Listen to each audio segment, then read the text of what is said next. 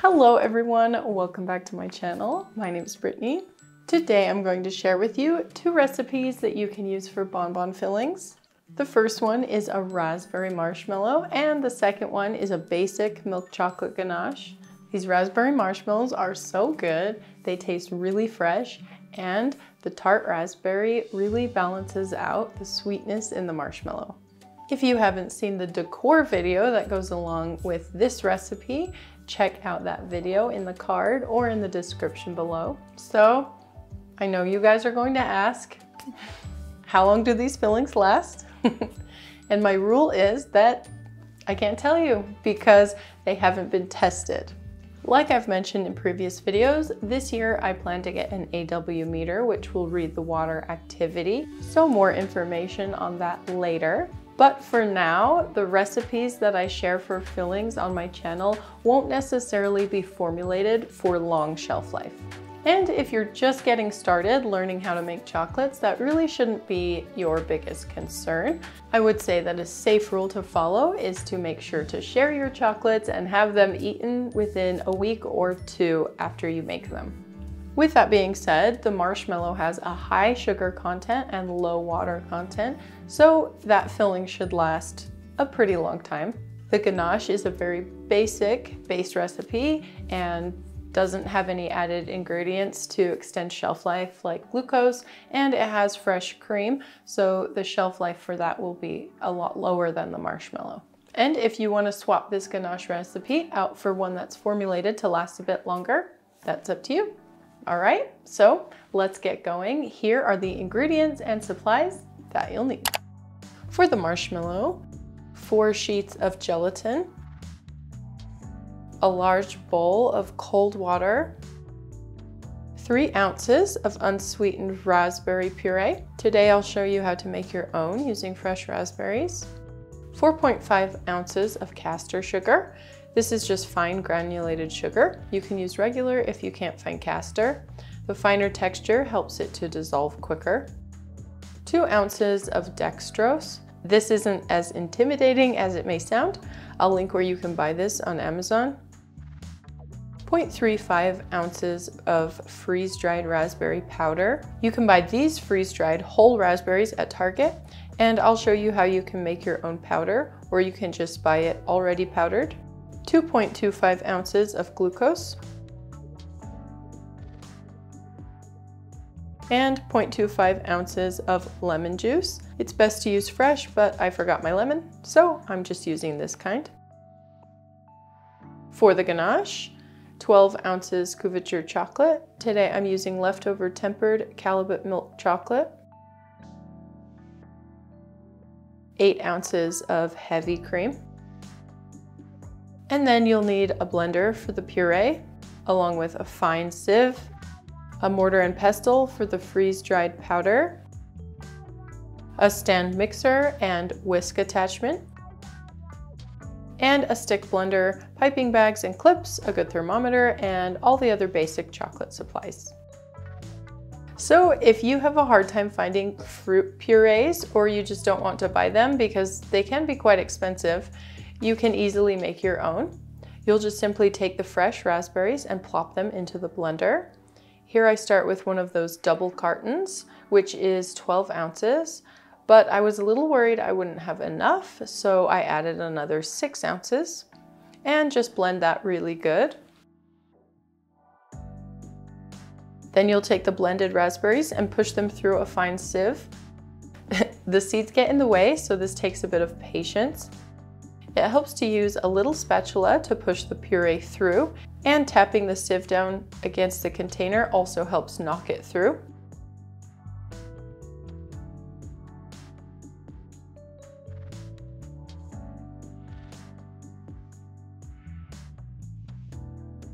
Now I pour the strained puree into a pot and set it aside while I prepare a couple other things. Notice I didn't measure the raspberry puree yet. I put all of what my 18 ounces of raspberries created into the pot. You'll see why in a minute. Next, I get my freeze-dried raspberries ready since I didn't buy the powder. I'm not worried about measuring anything until the very end because you'll see you lose a lot of weight in seeds. I ground down the whole bag 1/2 at a time. So using the mortar and pestle, you just grind the raspberries down until you get a fine powder. I like to smash them down a bit first and then grind them down in a circular pattern like this.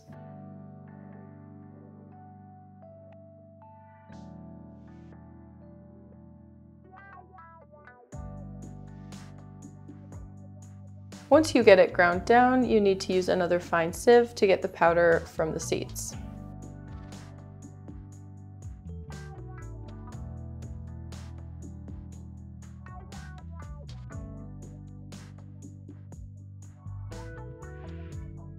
And you can see here that there are so many little seeds.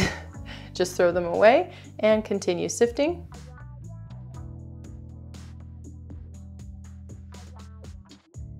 Now I just weigh out my 0.35 ounces of raspberry powder.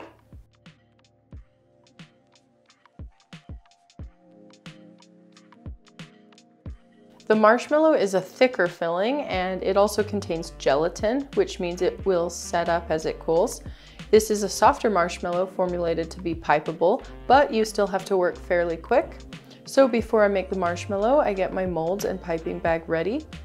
Today I'm using this round tip to pipe, but you don't have to. You can also just cut the bag. So the first step to making the marshmallow is to start soaking your gelatin sheets in the big bowl of cold water. Just push them in and make sure they're all submerged. You'll need to soak them for at least 10 minutes.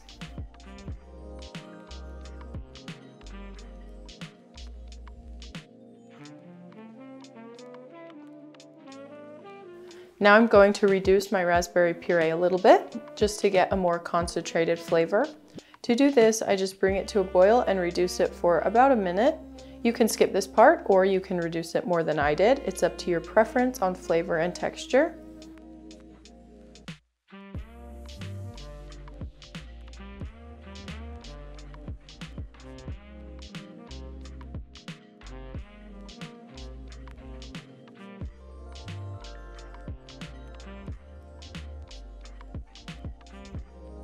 I pulled the puree off of the stove, measured out my 3 ounces, and am now putting it back on the stove. This time I add in the lemon juice, castor sugar, and dextrose.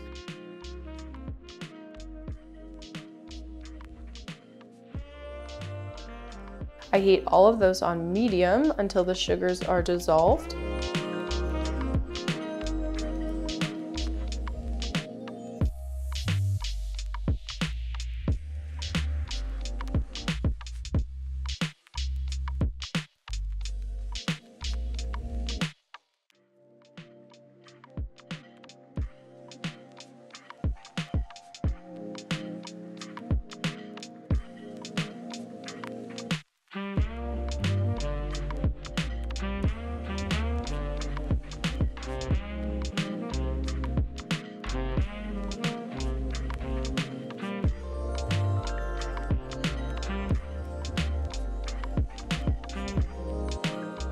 Then I added in the raspberry powder and stirred it until it was blended in, which was a little difficult because it clumped up. I will make a note of this for you guys in the recipe, but what you'll actually want to do is whisk the raspberry powder into the sugar and add it together in the beginning. Once I got the raspberry powder mixed in well and all the sugar crystals were dissolved, I turned off the heat. Once the mixture stops boiling, wring out your gelatin sheets and add them in. Then just stir the mixture until all of the gelatin is dissolved.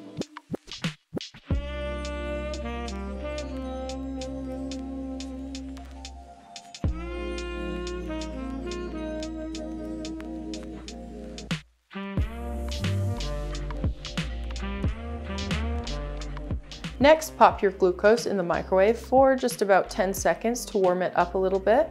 Pour it directly into your mixing bowl, fit with the whisk attachment, and start mixing on low to medium.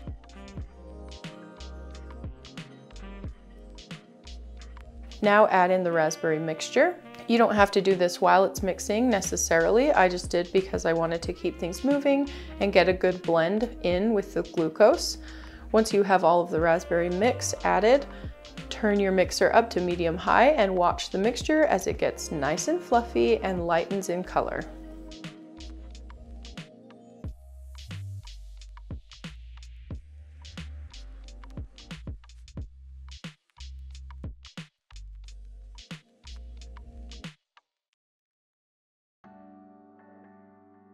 For molded bonbons, you don't want to pipe the marshmallow until it cools to 28 degrees Celsius, so keep it mixing until you get close to that. When I checked it here, I think it was about 35 degrees Celsius.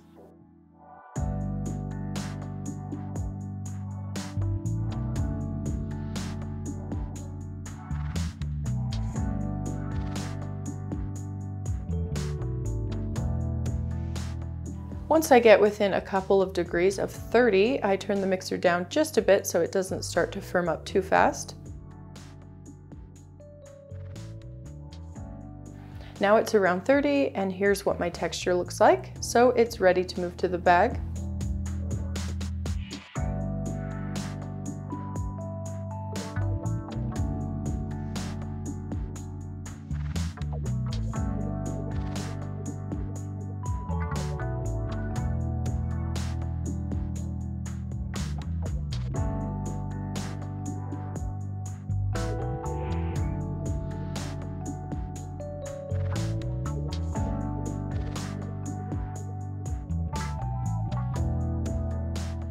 It drops a couple of degrees as you move it and lay it down on the counter. I do a final check before piping, and it's about 27 degrees Celsius, so I'm good to go. I filled my bar molds about halfway full with the mallow. You can use it however you prefer, depending on if you want more or less with your other filling.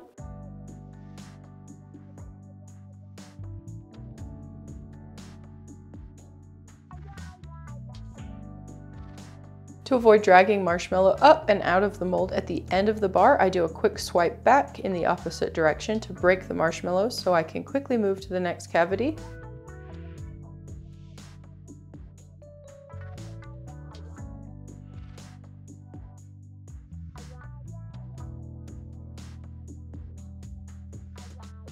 For my bonbons, I just do a nice fluffy dot in the center. If you stop putting pressure on the bag and then tap the top and quickly move to the next cavity, you can get a clean break.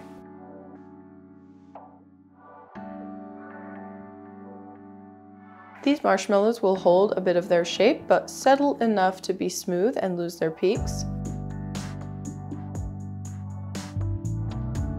If you don't use all of the filling, you can dust a piece of parchment paper with half cornstarch and half powdered sugar and pipe the rest into little circles. They settle into little discs. They kind of look like macaroons before baking, and they are such a nice little shape and texture to eat. Once they set up, coat all of the outside with the starch and sugar blend, and if you want to, you can even dust them with some extra raspberry powder.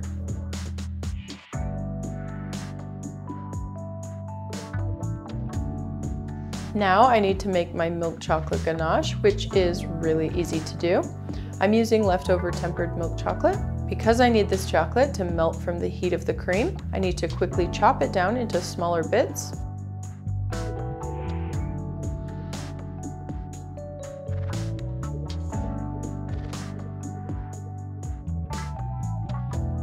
Once the chocolate is chopped and ready, I just scald the cream.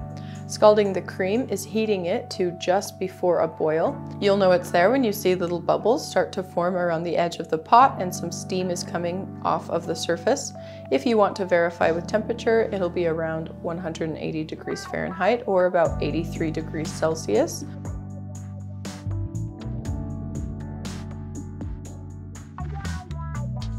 Once you reach that, immediately pour it over the chocolate. I like to push all the chocolate below the surface of the cream, and then you need to let it sit for just a couple minutes to start melting. After a few minutes pass, start stirring from the middle and watch the ganache come together.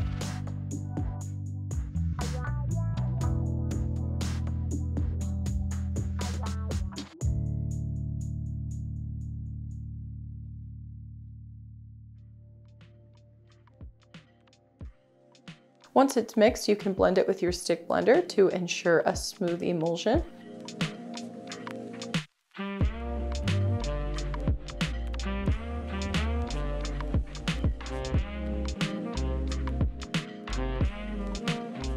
I like to pour it straight into my piping bag and let it cool down on the counter by rolling it around every so often. Once it's below 28 degrees Celsius, you're good to pipe it.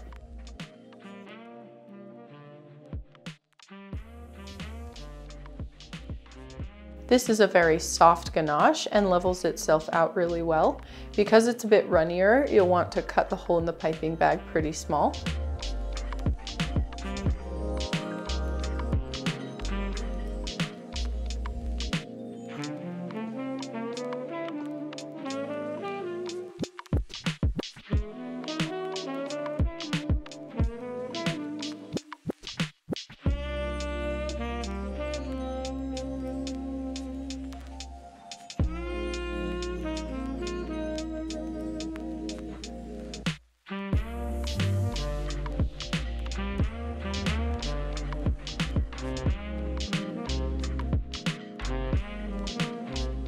I made these fillings back to back and piped them one right after the other. Once the bonbons were full, I let them set up in my wine cooler at about 57 degrees Fahrenheit or 14 degrees Celsius overnight before capping.